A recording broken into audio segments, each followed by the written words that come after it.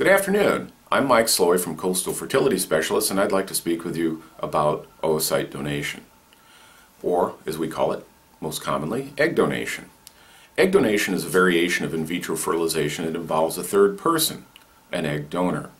The reason that we need egg donors is because not all women's ovaries work particularly well. Women can go into premature ovarian failure, meaning they go into menopause before 40 years old, or the quality of their eggs can diminish such that pregnancy is very unlikely. While typically this happens in the late 30s and into the 40s, it can happen at any age. Egg donation, which was really started in the early 80s, has revolutionized how we can help women whose ovaries are not working well. The very basics of egg donation are this. A young woman, an egg donor, will go through an in vitro fertilization stimulation.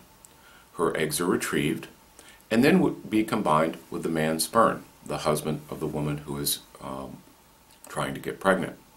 Those embryos develop and after 3 to 5 days are ready to be transferred.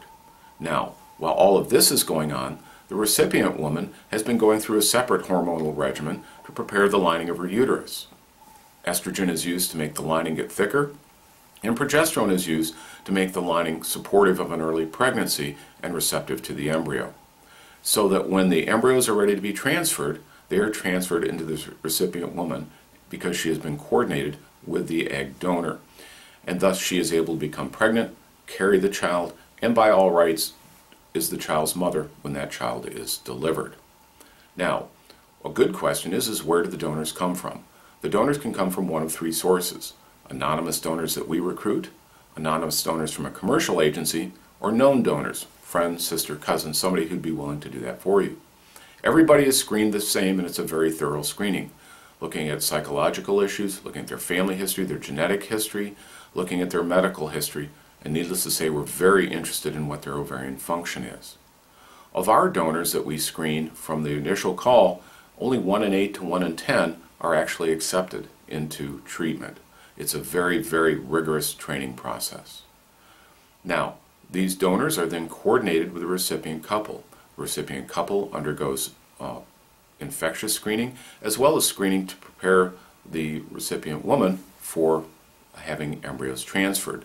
Things like a saline sonography or hysterosalpingogram to evaluate the uterine cavity can be done, and making sure that her uterus is going to be responsive. Then it's a simple matter of coordinating the two cycles. Overall, egg donation is one of the most effective things that we can offer anybody at any age. And one of the reasons for that is because of the excellent work of our third-party reproduction team in identifying and screening these donors.